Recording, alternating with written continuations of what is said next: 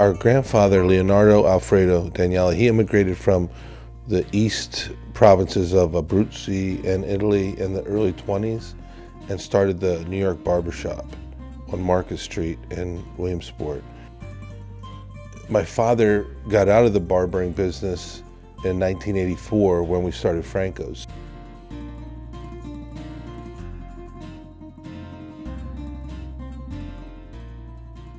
We've been in business in downtown Williamsport since the early 1900s.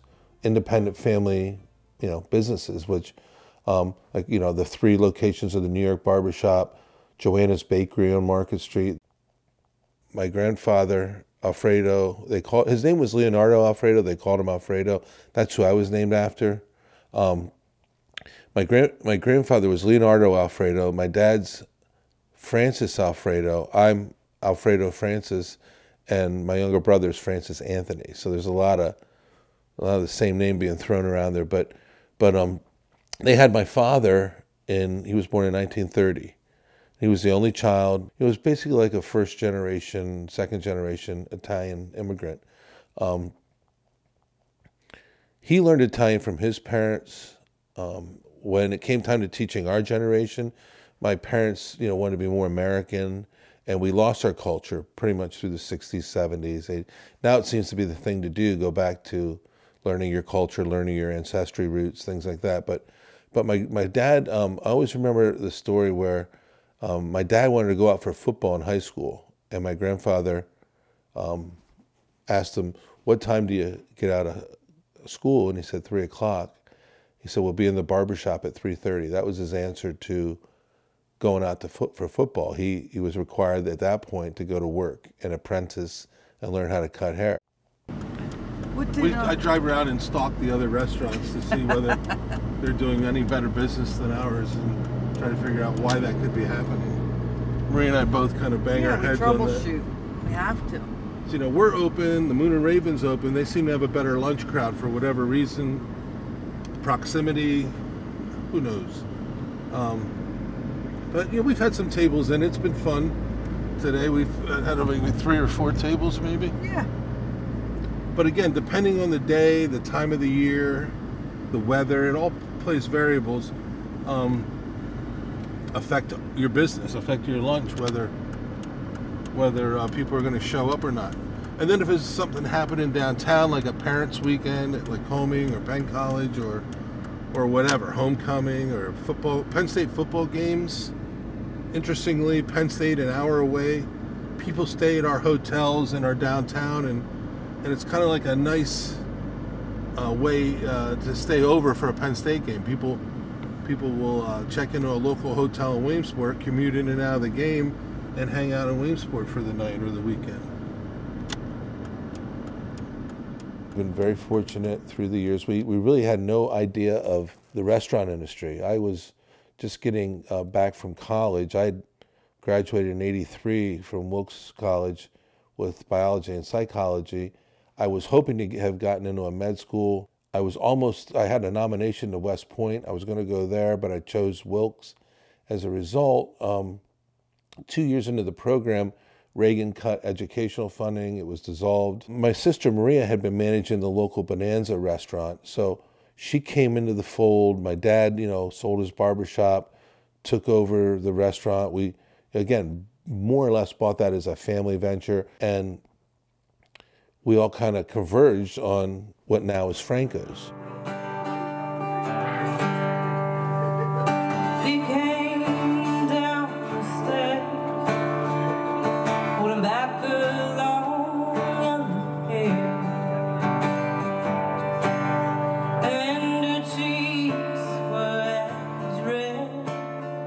We strive to make just a very friendly atmosphere, a very welcoming place for people.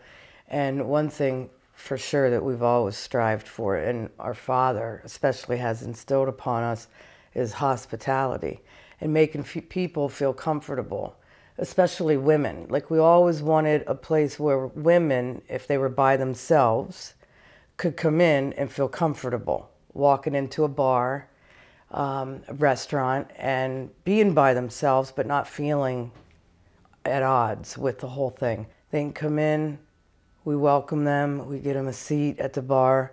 The bar is always a great spot to meet people because the bartender chats them up and makes them feel comfortable. And we're very fortunate we have a great staff, and everyone does a great job. Why not? You want to try my clam chowder? Not at all. Why? I started waitressing here when I was 18 years old. I worked in the kitchen for about 3 years before that as a prep cook and a salad maker. My father as my boss, it's sort of like owning a puppy, I guess. Like, it's fun and like great sometimes, and it's cute to work with family. There's some perks, but it also, once in a while, there's some instances that you probably wouldn't have to deal with if you were in a normal job. But we're very similar, which is why I think we clash sometimes. We both like to be in control. We're both very passionate. We both like things our way. It can be very challenging, you know, and she's I love her. I'm very fortunate to have her working with us. I mean, a lot of people don't have that experience. And, you know, like, I know my dad always valued that after being a barber for years with his father, and then having us work with him in the restaurant. What are your memories of Franco's? I already explained it to you. Only water, it was a dump. Yeah. We cleaned it up, and all of a sudden, turned it around, got rid of glasses upstairs, mugs, you know. That's worse. It was quite a belligerent crowd there for a while, wasn't it? Funny. Oh yeah. We inherited a bunch of customers that, you know, were running the place basically. The inmates were running the asylum when we took over, and we had to exercise a little supervision and ultimately control over it, and it worked out. I got a crew together. I said, can you handle it? Yeah, no problem. Where are we going to get the towels? You need a bundle of towels? I'll get them. With a 50 bundle. 50 towels, plus others that we had. I can't talk too well. But you remember the towels, setting up with the towels. I always give you credit for the hooks under the bar. Everybody thinks that's a great idea. I said that was one of your last great projects. That was a good idea. That was one of your last great projects at Franco's, the hooks under the bar. No, and the last one's Well, one of them. One of them. One of them. He tried to make an old man out of me. Yeah, it's sad to see him, you know, at 88. His health has declined, but all in all, he's lucky. He's in great health. What memories do you have of Mom? What memories do you have of Mom? All of them. All of what? All of your memories? We sit and we look at pictures and we talk about my mom and try not to dwell on the bad of it. And again, the same thing with our dad, is that he's in great health and he's doing well. My mom, I mean, her health declined, but she lived a good, happy life, 85 when she passed. So that's pretty good. That's up there. But, you know, it's just the quality of life. And, you know, you just take care of those who once took care of you. You know, there's a saying that is the highest honor, and I believe that. So a good friend of the family, Steve Kaiser, got this for my mom and dad. It's a little dog dressed as a gondolier. And my mom loved the song, O Solo Mio.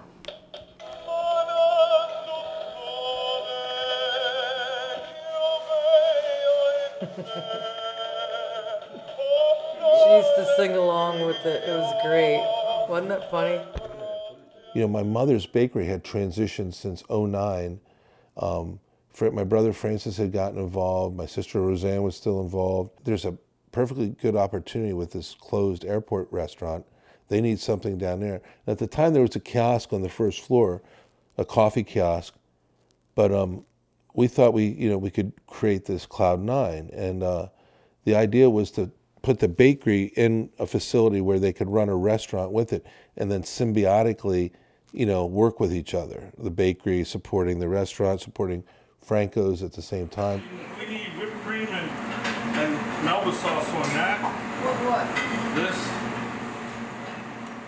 My name is Francis Daniele. I've been in the business for about 35 years, the restaurant business, and I'm the executive chef and the executive pastry chef here at Cloud9 Restaurant. I thought we'd be here for 12 to 15 years, but because the board of directors for the airport took a different direction in the new building of the terminal, they decided to go with a smaller space and not put a full service restaurant in. But yeah, it's sad because, you know, you grow in the community, you get to know people, the regulars come in, you get to know them. My name's Thomas Erb, I'm from Ohio. My nephew Ryan went to college at Lycoming, and we came to Franco's, fell in love with the place. And Francis, he's an awesome guy, and we decided to come here for our last supper because they're closing. We love them. They are so welcoming, they make us feel like family. Made a lot of good friends here, and Francis did a great job with the clientele. He's a nice following, and you know, now he doesn't, you know, it's sad for him to see everybody go, and I don't know what he's going to do. So it's a crossroad in life, I guess. 6.5 years ago, moving in to this space, we had to gut it, and then we had to renovate it. So that was a process too, organizing and setting up and getting ready to open up a restaurant. Is just as hectic and crazy with organization and purchasing things as it is closing it up.